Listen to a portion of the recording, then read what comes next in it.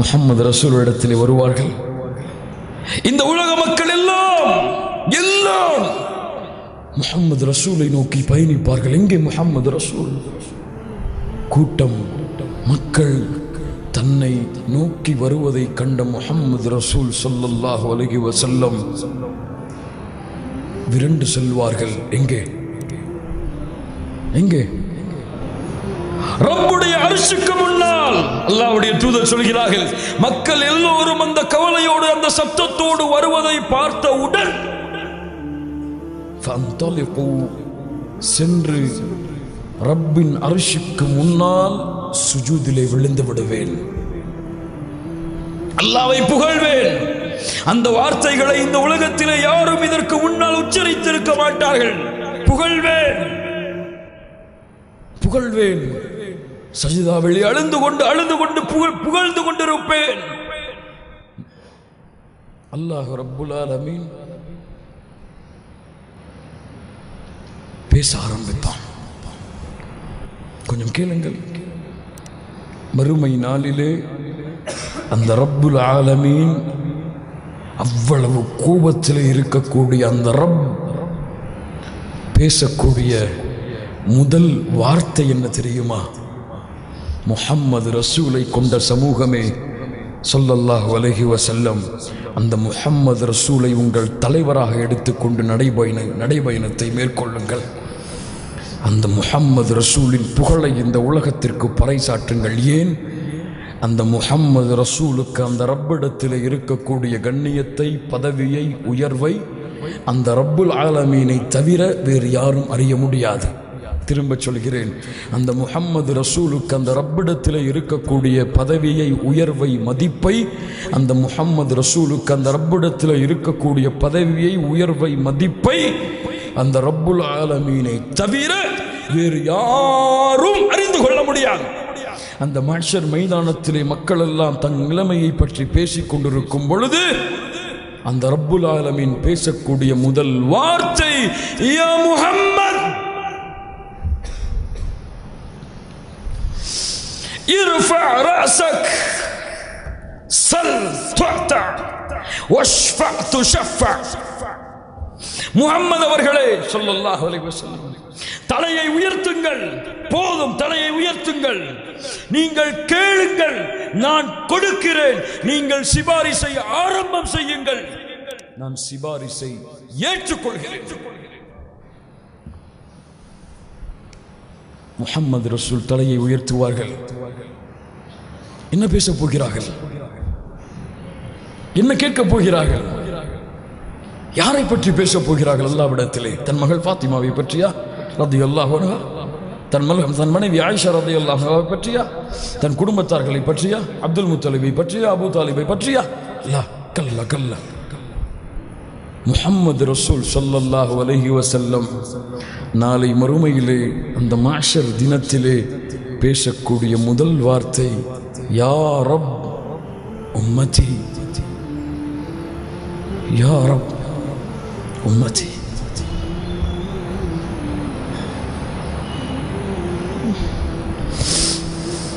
என் ரப்பே, என் சமூகம், என் ரப்பே, என் சமூகம்,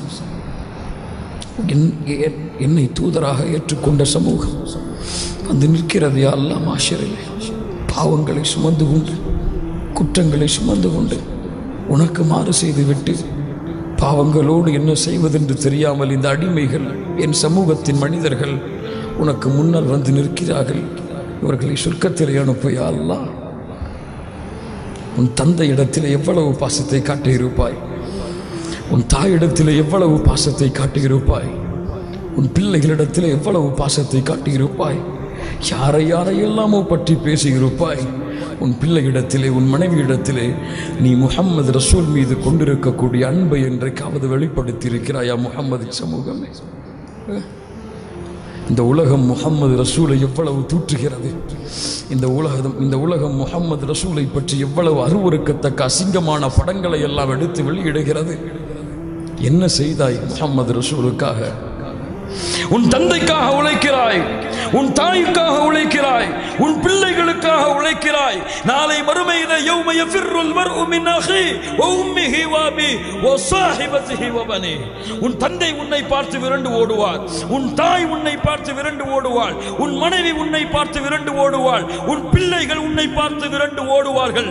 நீ விரண்டு சென்றாலும் எந்த ரசூலை நீ நான் இந்த உலகத்திலே மறந்து வாழ்ந்தோமோ அந்த ரசூலை நாம் மறந்தாலும் அந்த ரசூல் எம்மை மறக்காமல் அல்லாஹ்விடத்திலே ஷஃபாஅத் செய்வார்.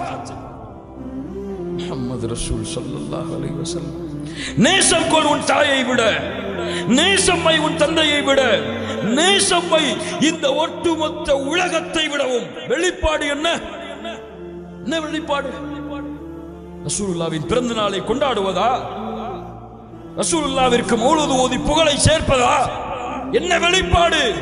வாழ்க்கையிலே கொண்டு வா அந்த முஹம்மது ரசூலை.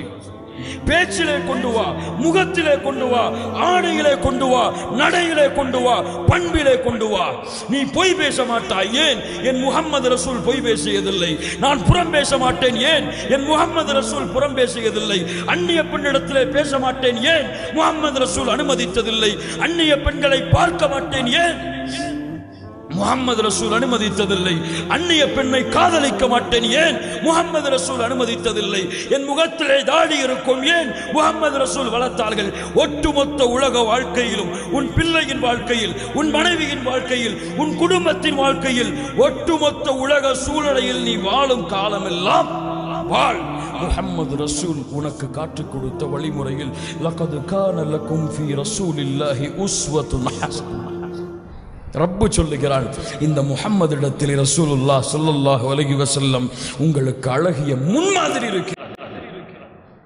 எடுத்து செல். வா, முஹம்மது ரசூலின் வாழ்க்கையை படிப்போம். வாருங்கள், அந்த சுன்னாக்களை இந்த உலகத்திற்கு பறைசாற்றுவோம். உலகமே எதிர்த்தாலும் முஹம்மது ரசூலின் ஒரு சுன்னாவை செயல்படுத்துவதற்காக உலகத்தை எதிர்த்து நிற்போம். முஹம்மது ரசூலின் சுன்னாவை உயிர்ப்பிப்பதற்காக. சஹாபாக்கள் அதற்காக வாழ்ந்தார்கள். ஒட்டுமொத்த மார்க்க அறிஞர்களும் அதற்காக வாழ்ந்தார்கள். மறந்து கொண்டிருக்கிறது இந்த சமூகம். விழிப்புணர்வு பெற்றுக் கொள்ளட்டும். எனக்கும் உங்களுக்கும் அறிவுரையாக கூறிக்கொள்கிறேன்.